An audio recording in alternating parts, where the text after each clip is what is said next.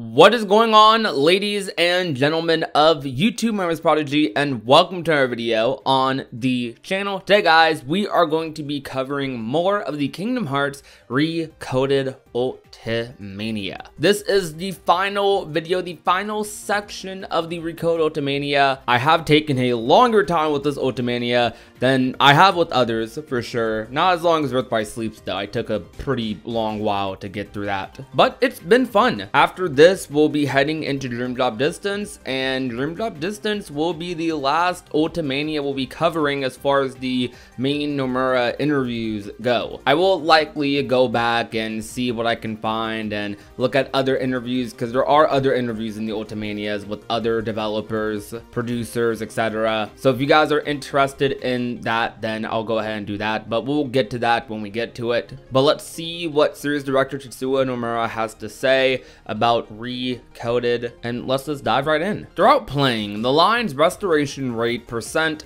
appears a few times. When it reaches 100%, Sora's Heartless begins to run amok. Does that number represent the growth condition of Sora's Heartless? In Kingdom Hearts 2, Sora's memory restoration rate was expressed that way. In this case, it's basically showing how much of the data world was restored thanks to Sora. However, it's also like an indicator of Sora's Heartless growth, since it grew at the same time as Sora exterminated the bugs. After debugging Traverse Town, the king says to Sora, "That day your travels began here. Also, on that day, I was here too." Does that mean that the king was in the same place at the same time as Sora adventured into Traverse Town in Kingdom Hearts 1? Seems so. What he was actually doing becomes the previously mentioned blank time period, but in this title it's implying that the two cross paths in the same place. As for the story, the current has closed on Sora finally saying thank you to Namine. In your Kingdom Hearts 2 Final Mix Ultimania interview, you mentioned that Sora not having yet thanked Namine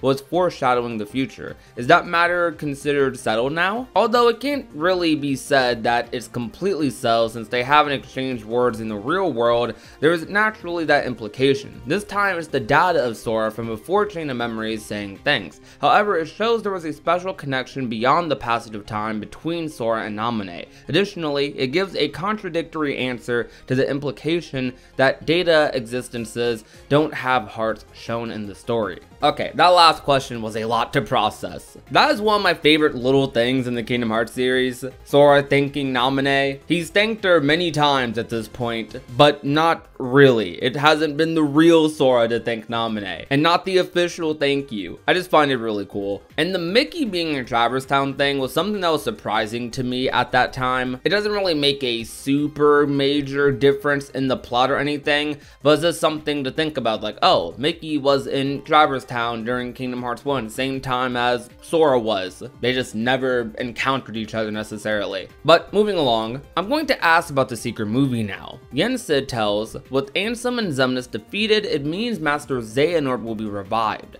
When Yen Sid explained about Organization 13 in Kingdom Hearts 2, did he know this at that point in time? He knew, but it couldn't be avoided. At that time, Xemnas existed as the main threat, so nothing could be done until he was defeated. If you release the heart of the Heartless and annihilate the body of the Nobody, then the real form will be revived. If those conditions are met, can others outside of Xehanort be revived too? It can be considered a possibility, although it's what if speaking. I think that if the members of Organization 13 were restored, they would become their true form. Though he's a member of Organization 13, Axel is shown in the end of Recoded in the memories of Pain. Since healing the necessary pain of Axel's is different than with other people, if he is revived, he will take a form like Xehanort's. In the end of the story, Namine says those whose memories are sleeping inside Sora need relief. In the Birth by Sleep secret cutscene, Blank Points, certain characters call out to Sora. However, in that scene, Axel is the only one who appears and doesn't say Sora's name out loud. Really? That's very interesting. Okay. Also, it's funny that he didn't want to reveal the Dream Drop Distance thing. That's basically what the second question was there. That's literally the start of Dream Drop Distance. you seeing like a lot of the nobodies, you know, come back into their true selves. That's something that happened throughout a lot of Dream Drop systems actually, but I don't quite know how far Dream Drop was planned at this point. I'd assume it was, but it's hard to tell. I mean, this game didn't come out too much earlier than Dream Drop did. I always found it so cool how they teased Master Xehanort's return so much before like Dream Drop Distance. Birth by Sleep showing you like the true form of Xehanort, where all of this started, how that apprentice ended up being an apprentice, becoming Xemnas, etc, etc. And I remember seeing that scene at the end of Dream Drop Distance and I was just so excited. I was beyond excited.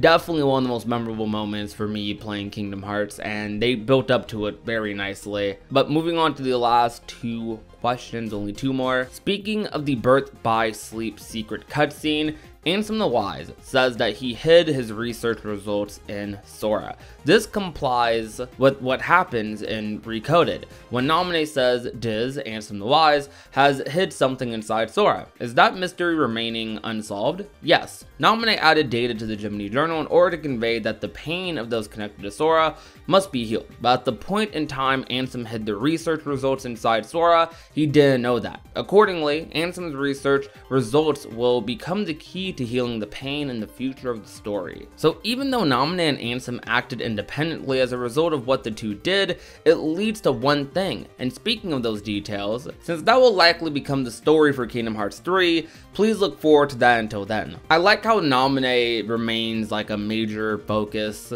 for Recoded. She's a character a lot of people wish they saw a little bit more of in Kingdom Hearts 3. I definitely wish I saw more of her in Kingdom Hearts 3. I'm glad we got to see more of her in Remind, but I'm very confident she's going to be in a role in the future of the series, because they really do like to put Namine in some important roles, especially when it's in regards to Sora or other nobody-like characters. So I'm looking forward heavily to her involvement in the next saga. Same thing with Ansem the Wise as well. I really wonder what they're going to do with him, because his character's changed quite a lot, and he's had quite the character arc from Kingdom Hearts 1 or Chain of Memories onwards. Being Diz to Ansem the Wise, to having this whole redemption arc, atonement, him and his apprentices after everything they did with the organization and all of that. It was really cool to see. That was one of the story arcs in KH3 that really did resonate with me. But that's it, everyone, for the Kingdom Hearts Recoded Ultimania. Even when we finish the Ultimania series, it doesn't mean I'm going to just stop doing like these old Nomura interviews. I don't know if there will be anything as interesting or as crazy as the Ultimanias, but there's plenty of interviews out there, like hundreds. Probably not all of them are translated, unfortunately, but we'll figure something out.